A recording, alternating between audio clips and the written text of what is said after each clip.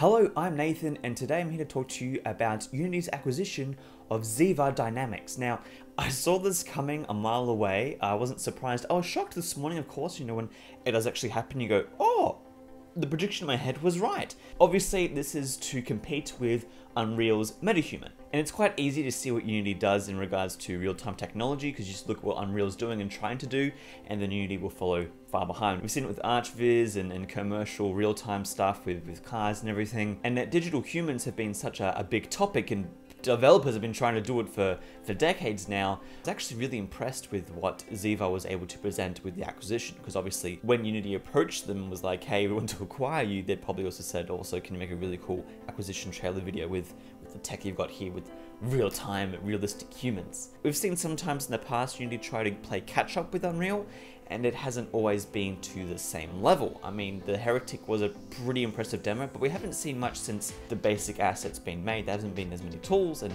obviously making something that looks like that, despite having the pipeline that can handle it, it takes a lot of manpower and effort to actually make a realistic human that's rigged and has deformations and everything else. However, with certain instances, like with the real-time and kind of the cinema aspect of Unity, I mean, you compare that to what Unreal has done, especially now with Nanite. Holy crap, like it's insane.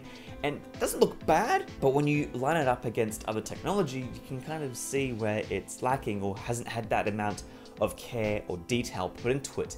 With this video, however, holy crap, I was quite impressed, and I actually did a side-by-side with the announcement trailer of Metahuman, and there's a few things I've picked up on, okay? So first of all, it's the post-processing in Unreal. That they're obviously, you can see with Unreal that they want this to be for cinema, they want to replace human acting, or they want to make it so that it's easy to implement digital characters into a cinema experience. So Unreal obviously has a more of a cinematic approach, where Unity, I was actually so satisfied to see that it was a high frame rate. I think we need to step away from big 4K massive screens.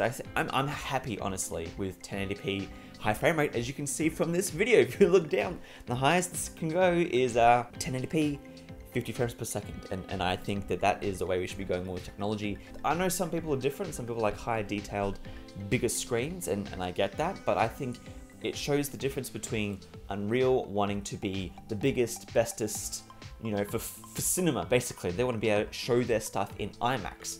Where Unity is like, we want it to be fast, we want it to be real time. You can see in their tool base as well. Unity is a lot faster to start up and get working.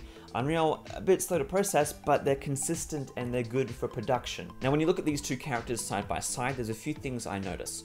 Firstly, I think, and this is just an assumption here, I don't actually have much to back this up, but I think that Unity has better capture data. I think the movement and the details in their face are a lot better than with Metahuman. Maybe Metahuman, they used a phone, but I do think Unreal has a better rig in terms of deforming and moving. Like, I played around that thing's amazing. Perhaps Ziva has better AI processing, or they've got other tricks up their sleeves to make the rig look better, but I think in certain elements, especially in smiles with Metahuman, it looks a little bit uncanny. But Unity's, or Ziva's human, the smile, look, it's still uncanny, and I think the mouth is one of the biggest problems we have. But I think overall, if you get some freeze frames of both of them, I think Unity's won the not as uncanny award, basically. Good job, Unity. I thought it'd actually be a lot more uncanny, but for right now, I guess Metahuman is. And again, with this, they're both going to improve on this, like the fact that this is such a new technology. We're going to have uncanny humans and things that in our mind just go, ooh, that's not right. And it's going to get worse and worse before it gets better, I think. Although Ziva's showed quite impressive animation, I wonder what behind the scenes were to get this to work. At least we saw with Unreal that, hey, this is the rig on me, and we kind of saw the technology developing there already. But here's the kicker. Like I said before, this is an acquisition announcement. This isn't a new tool set. This isn't any sort of demo or stuff you can try out. So right now, Unreal's still winning because their tool is out. It's in the web, which is quite impressive as well. It's streaming from who knows where. And Metahuman right now is tried and tested, and there's people who are using it in their pipeline, where with Unity, it's a bit more difficult.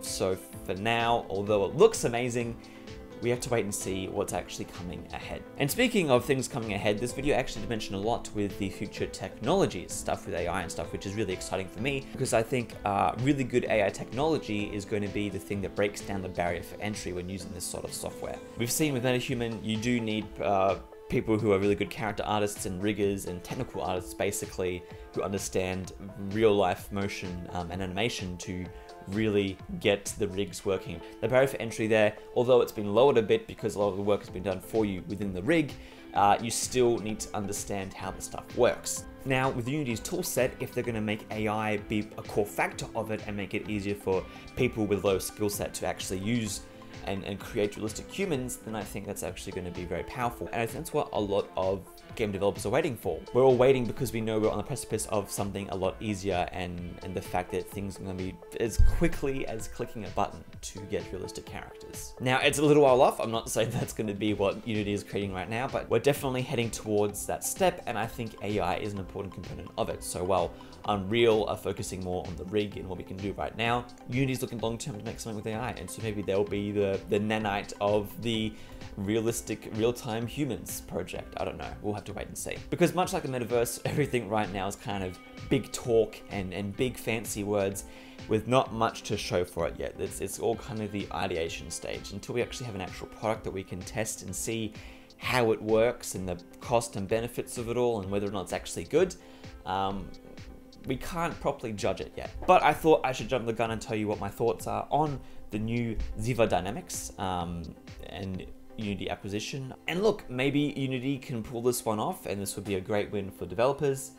But until we can actually see that and until we have it working inside the engine, it's easy for me to make a character in my game with this sort of technology.